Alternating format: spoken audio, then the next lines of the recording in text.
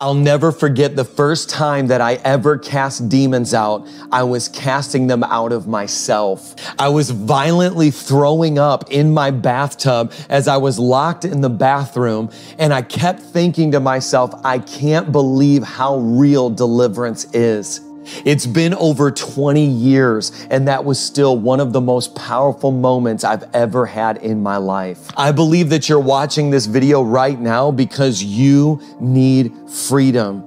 Sometimes we see other people receiving deliverance and we think, I long to experience that in my life. Demons enter our lives because they have legal rights. So in this video, I'm going to go through all of the legal rights that give demons access, and then I'm going to take you through a guided process of self-deliverance. I want to ask you before we go any further to subscribe to my channel. Hit the subscribe button and then ring the bell notification so you never miss a live. You know, right now, I want you to begin to prepare yourself because this is going to be one of the most powerful moments of freedom that you've ever experienced through the power of Jesus Christ. Demons gain legal rights to our lives. And I want to tell you that Proverbs chapter 26, verse 2 says, like a flitting sparrow, like a flying swallow, so a curse without cause shall not alight. That is another way of saying curses are never random. They're not just like a bird that flies away and just flutters away. It just, oh, a curse landed on my life randomly. That is not how it happens. As a matter of fact, a curse is the result, it's the recompense of sin. Many of us have ancestors, both on our mother and our father's side, that as a result of their sin, we inherited a curse. Demons will use legal rights to stay inside. Primarily, demons want to reside in your physical body. Jesus cast out the spirit of infirmity. He didn't just actually heal sickness. So some sickness is the result of the spirit of infirmity. Also, there are demons that want to abide in your soul, meaning your mind and your emotions, and they have legal access. So what we're going to do right now is I'm going to briefly give you 10 ways that they have legal access, and I want you to try to discern which one or two or three or four of these legal rights could you be dealing with. Because then the last part of this teaching, which is confession, then renouncing, and then casting out, will actually make self-deliverance much easier. So let's start. Number one, if you are committing direct, willful sin, that means that you are practicing sin. You are actually doing things that violate God's design and God's plan. If you are in direct, willful sin, you don't always become demonized as the result, but I use the analogy of leaving your front door open to your house. The longer you leave it open, the more there is a propensity for an animal or a creature to walk into your house. In the same way, Saul was vexed by demons because he was in repeated willful sin. At the same time, David, he also sinned, but we have no biblical account that he was vexed by demons, because what we do know and we do have a biblical account of is that David was quick to repent. Now, the next thing that gives demons legal rights, and you need to deal with this before self-deliverance, is practices of the occult.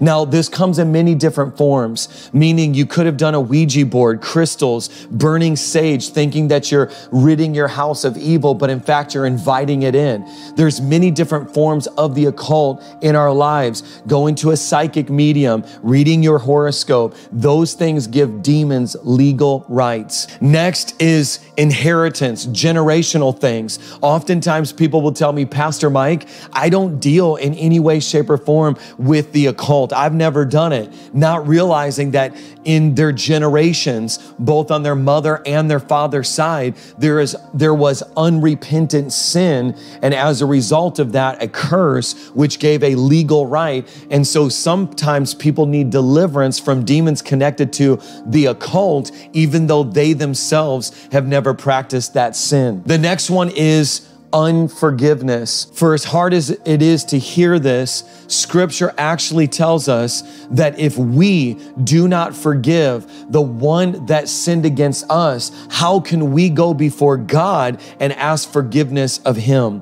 And so many times we've asked God, forgive me for my sins, but because there is unforgiveness towards somebody who raped or molested us, somebody who abandoned us or divorced us, somebody who said a hard word or maybe bullied us, we have not forgiven them, and it's blocking our forgiveness with God. And so you may need deliverance as a result of unforgiveness. And I'm going to challenge you to even say their name. Next is trauma. We all encounter trauma, but wounds are open doors for demons. When you experience trauma, there is a break in your conscience. There's a wound in your emotions. And trauma, like rejection, sometimes people are rejected by words, and that trauma will actually cause an entry point for a demon. Sometimes a mother will say, I never wanted you. I never wanted to have you. I thought about aborting you. And there's a rejection that happens even before birth, and you may need deliverance because of that trauma. Sometimes it is trauma that is experienced sexually, and you need to actually deal with the demons that entered through that trauma. Many people have told me over the years, Pastor Mike, I never felt a dark presence before, but when my dad abandoned me at 7 years old, I began to feel a dark presence, and a voice began to speak to me saying things like, you're worthless, you have no value. That demon entered through trauma. Next is false religions. Many people were raised in Hinduism, where there's idolatry that's connected to that. Many people are raised in Islam. Many people are raised in various false religions, and what they think is a deity is actually a demonic entity. As a matter of fact, the Bible says that Satan comes as an angel of light, and so demons always masquerade as benevolent, kind deities, but it's not a deity, it is a demonic entity. It's a false religion. But I want to warn you, I recently took a 23andMe DNA test, and this is not an endorsement of their company, but when I took that DNA test, I was surprised to discover that I have a small fraction of my DNA is actually from India, and more specifically a group called the Brahmin, which were responsible for Hindu temple worship. And so again, when you're doing self-deliverance, you may not be aware of the extent of what is literally been traveling down through the generations. And so you may say, I was always raised as a Christian, not realizing that genetically, come on, even in your DNA, in your inheritance, there is something that you need freedom from in a false religion. Next, demons will use legal rights, and they will come in through ungodly soul ties. We know that Jonathan and David were knit together. We know that soul ties are used by God. The two shall become one in marriage. And so there's a benefit for a soul tie. But wherever there is the purposes of God, there are the perversions of the devil. And so many times you'll begin to obsessively think about somebody that you slept with and had inappropriate sexual relationships with, fornication, adultery, and your heart will go back to that moment because in the soulish realm, there is an ungodly soul tie. As a matter of fact, I believe that while I was even going through the legal rights that demons have, the Holy Spirit was partnering with me to reveal to you names of people that you need to forgive, names of people that you need to sever ungodly soul ties with. Next is curses. Curses can come in the form of spoken words. Oftentimes people will curse themselves. The Bible actually says that the power of life and death is in our tongue. And so many people speak death over their destiny. And then you have demons that partner with that spoken word, demons that partner with the curse. People will say, I'm always going to be poor. I will never get ahead in life. I will never find true love. I always get rejected. And as they begin to say statements like that, they pronounce curses in the form of words. Understand that the Bible says that in the beginning was the Word, which is Jesus.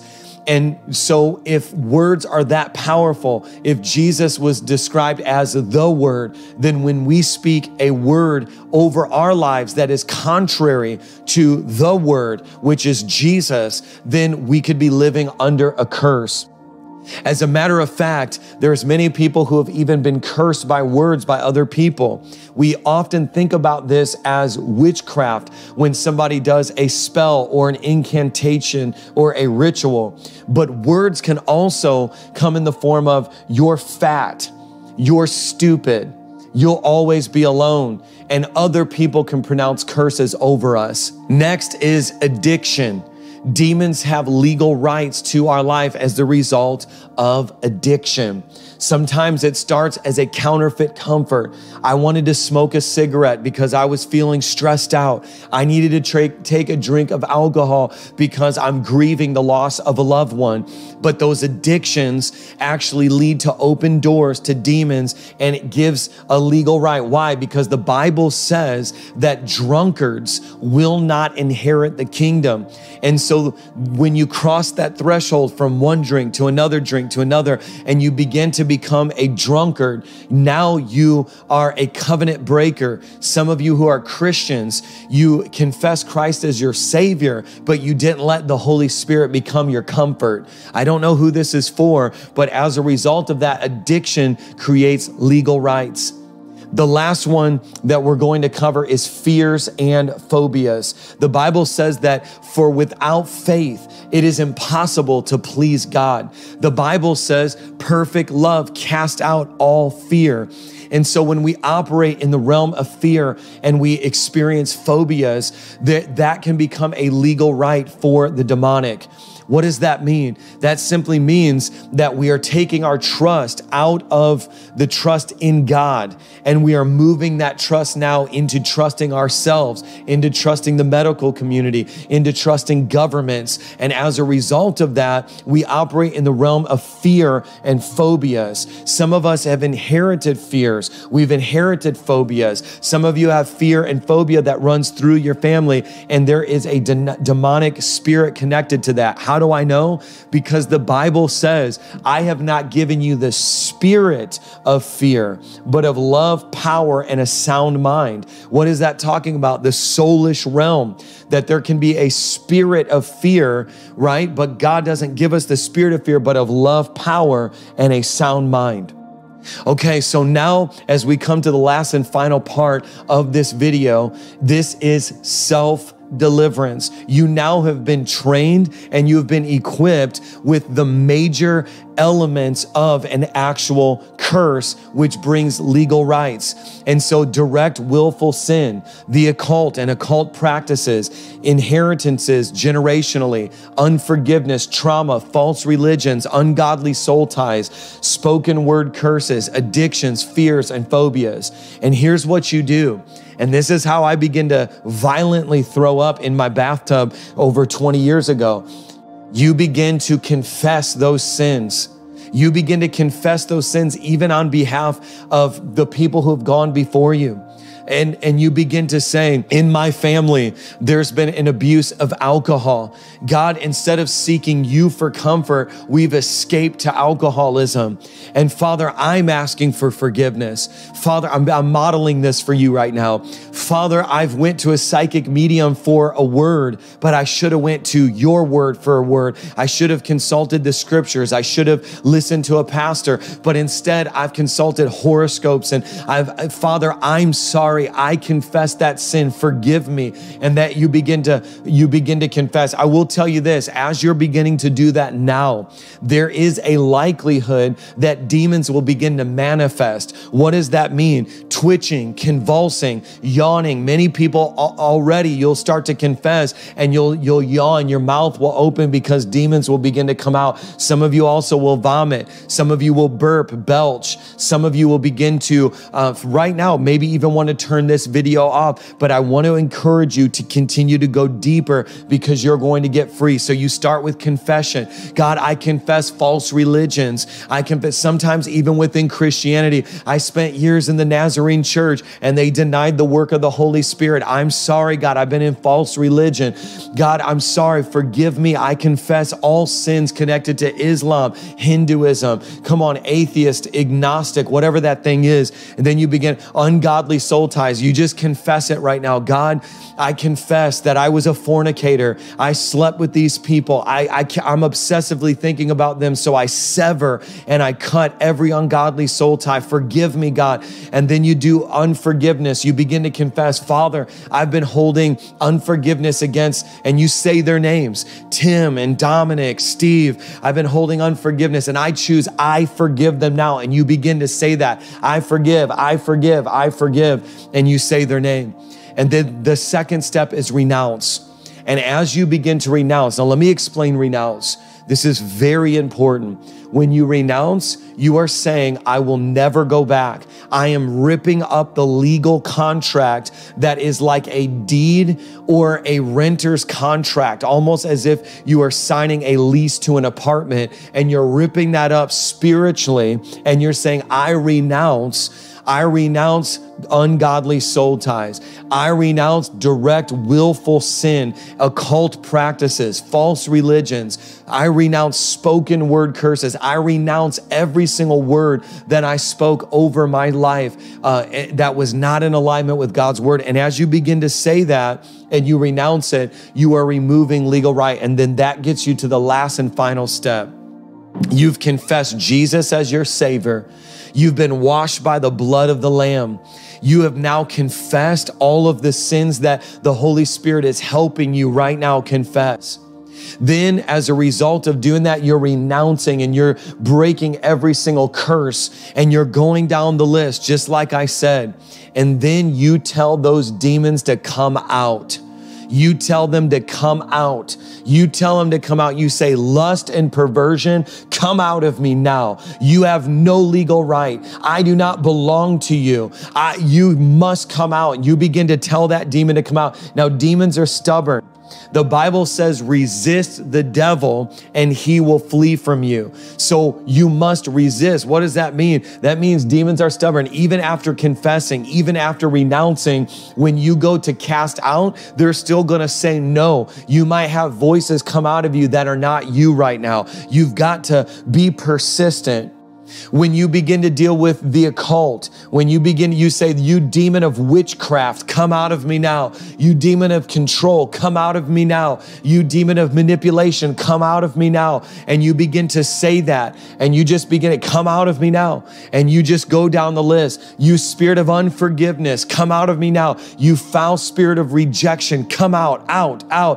And as you begin to do that, after you've broken the legal rights, you will manifest, demons will manifest, you will, and here's the thing, do not forget that you have authority over demons. As a son or a daughter of the King, you have authority. So I want to release you now to begin to take some time to go through each one of the 10 sources of legal rights, to confess, to renounce, and then to cast out.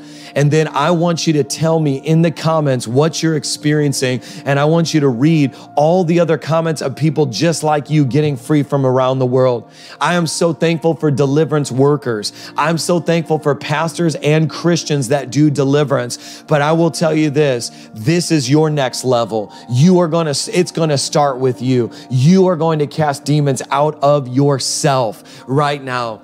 And so here's what I want you to do. Begin to do the work of confessing, renouncing, and casting out. Some of you started manifesting while you even heard me talking about it, because the demons inside of you are so intimidated about you stepping into the fullness of the power that you have. Go ahead and do that now. I want you to take a second and I want you to subscribe to this channel, ring the bell notification so you never miss another video. And right now, I want you to check out this video about ungodly soul ties. If you still need to get more education about ungodly soul ties, check out this video right now and you are going to get finally free from all ungodly soul ties. I'll see you in the next video.